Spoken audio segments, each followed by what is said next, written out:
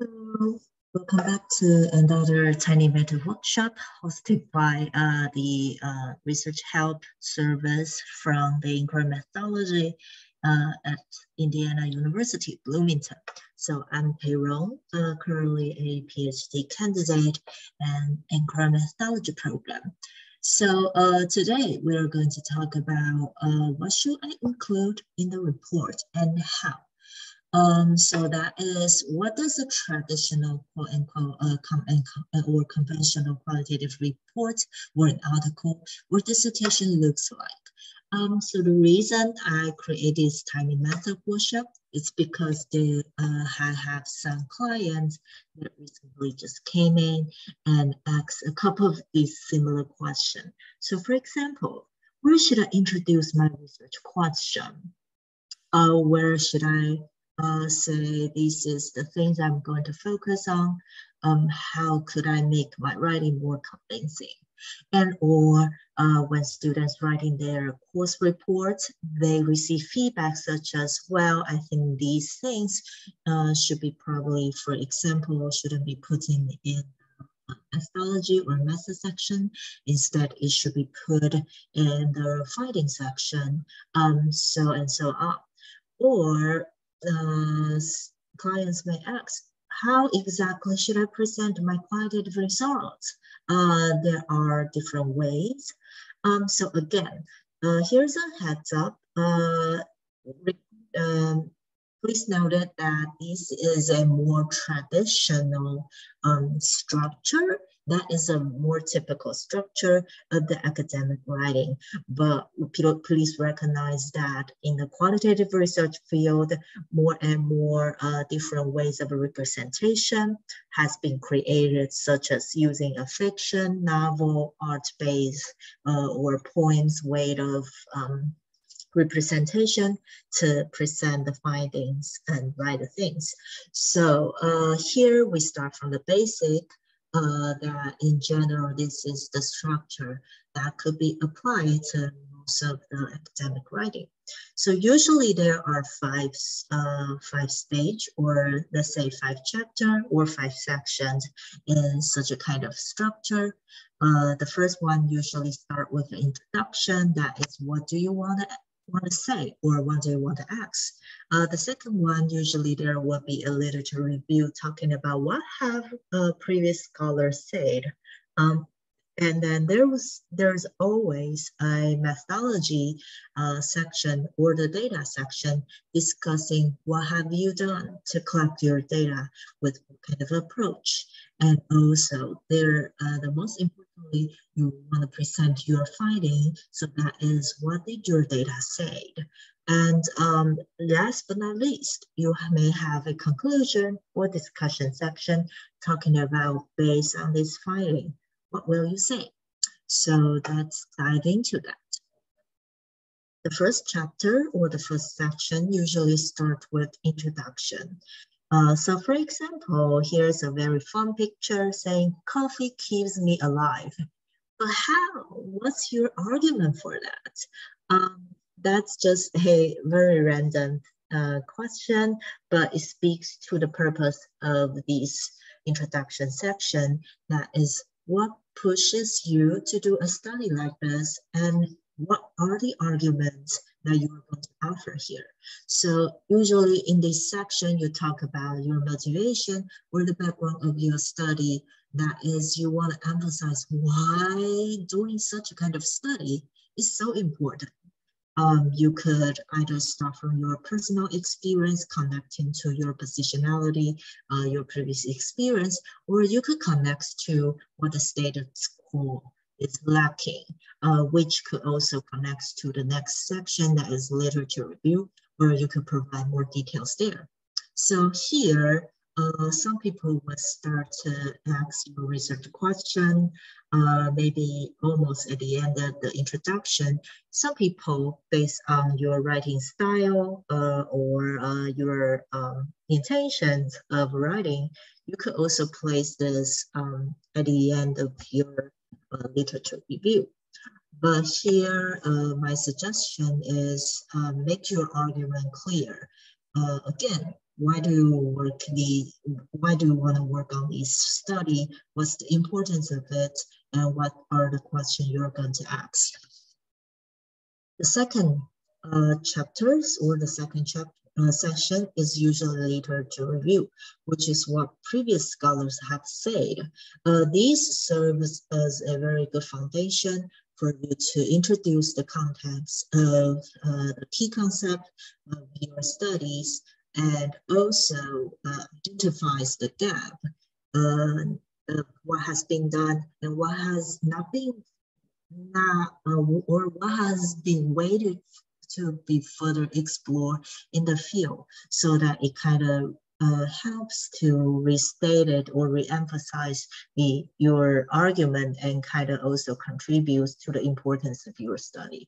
So literature review usually starts with some of the keywords surrounding your study. For example, your study focus on international students' difficulties in the higher education of the United States. So maybe, of course, you will start with the section discussing the study with international students, and also based on how details you want to look at.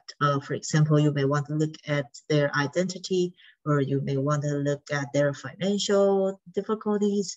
You may specifically review some of the literature or studies around that. In some field, your advisor or mentor will emphasize that what's your theoretical framework. So if you have any theoretical frameworks, so for example, in learning sciences, maybe scholars or maybe your advisor will ask if you want to use design-based research, or if you want to use activity theory, or if you want to use problem-based learning, you also kind of discuss and review the relevant theories here. So providing a background surrounding your study, and also summarize and compare different findings and voices. Here is something that I would suggest not to just summarize. So there is a common mistake or common weakness being made.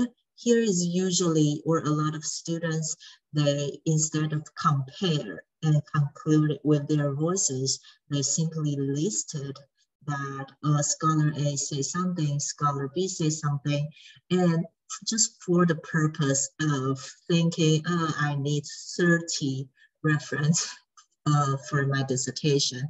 That is not the most ideal. A better way of writing is you read through the things, you write the things that could support your argument. Of course, you summarize what has been said, but also based on what has been said, you kind of discuss or put in your voices here, so to also include your arguments or your voices there. And further, the point is you want to identify the gap. Again, this is to re-emphasize the significance of your work. So the next one is, the next section is methodology or methods and data.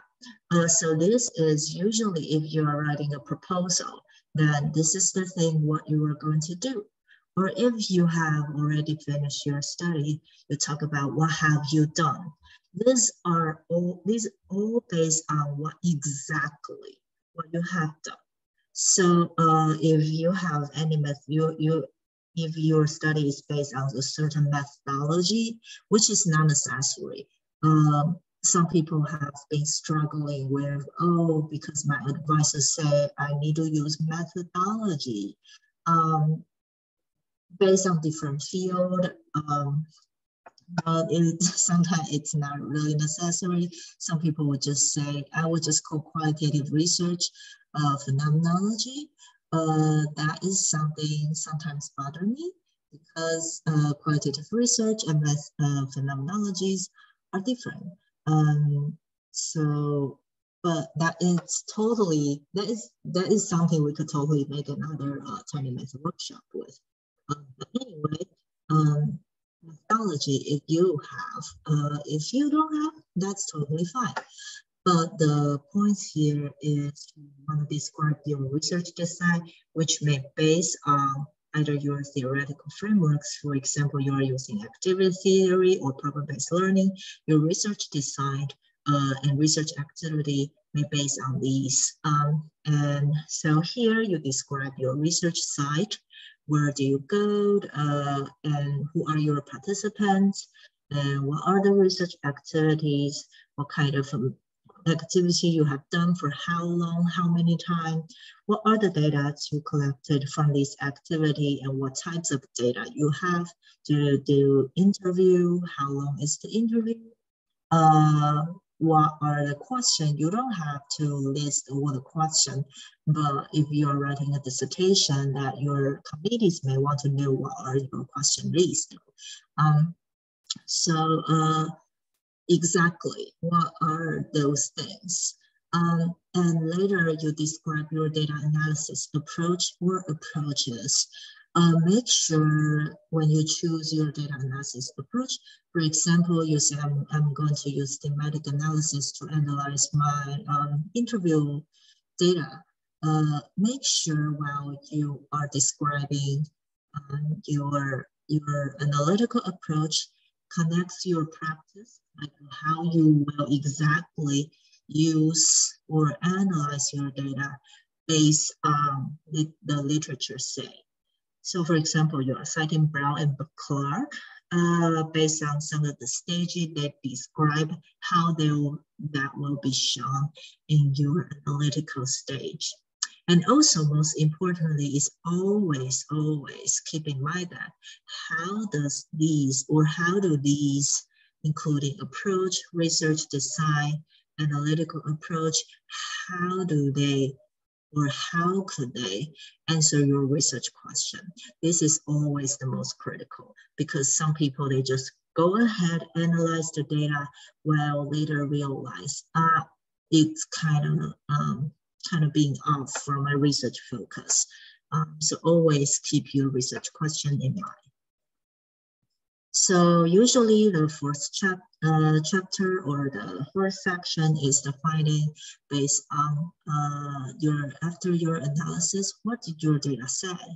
The rule of thumb in qualitative research and qualitative report is you make sure you analyze and even you write the things or write the findings in your reports.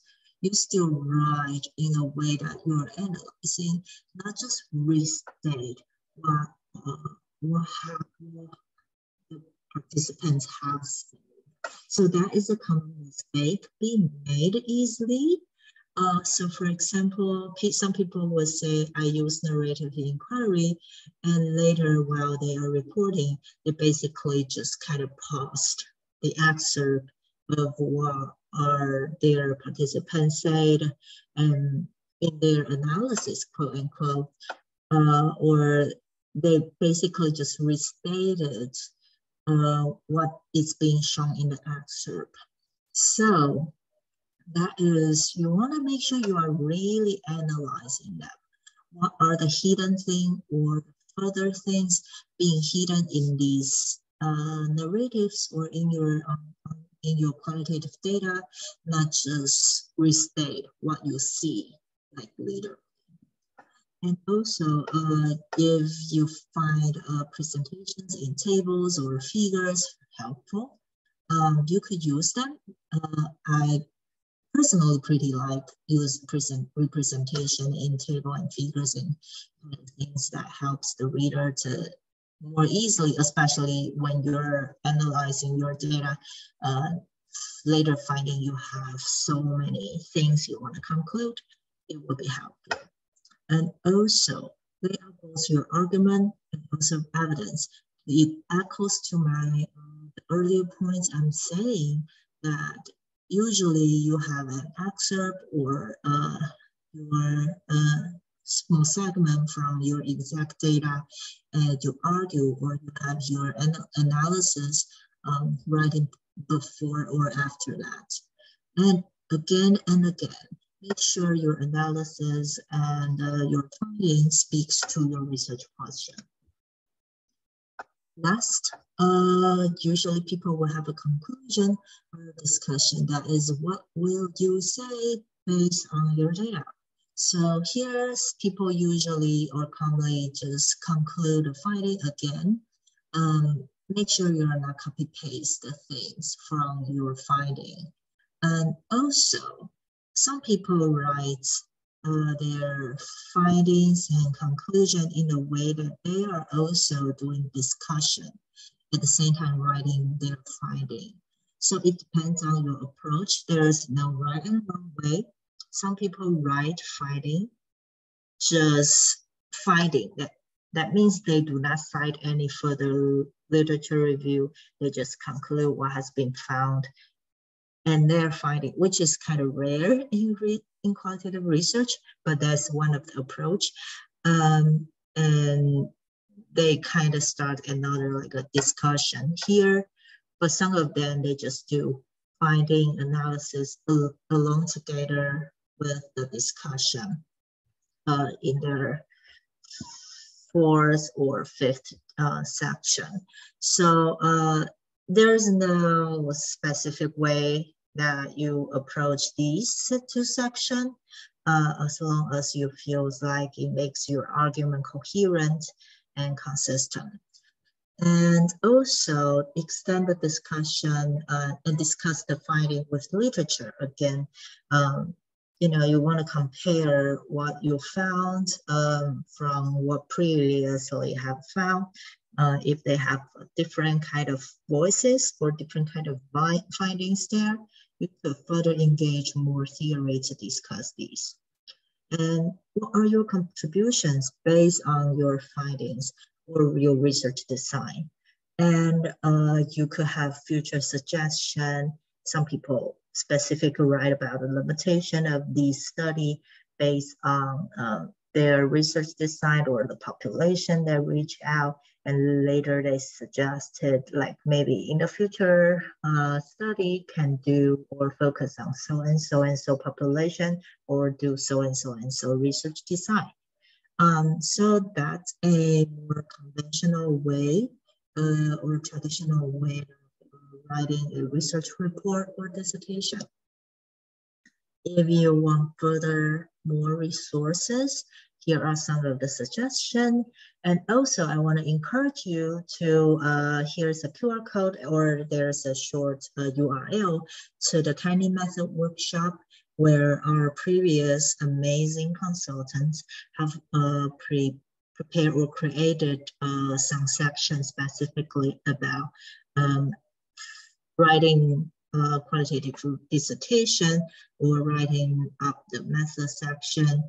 I myself have also talking about the research ethics, where you can also talk about this in your writings, IRB and or online research. So these are some of the topics if you are interested in that. But if you are watching this video and later realize that there are some of the issues or topics I'm interested in, please make a video about this. Feel free to reach out to us, where we have a shorter URL here, and you can also scan the QR code to easily reach out to our website and find our contact information. So that is today's Tiny Method workshop. I hope you find it helpful. And again, this is not, this is the things I said is not absolute step-by-step things.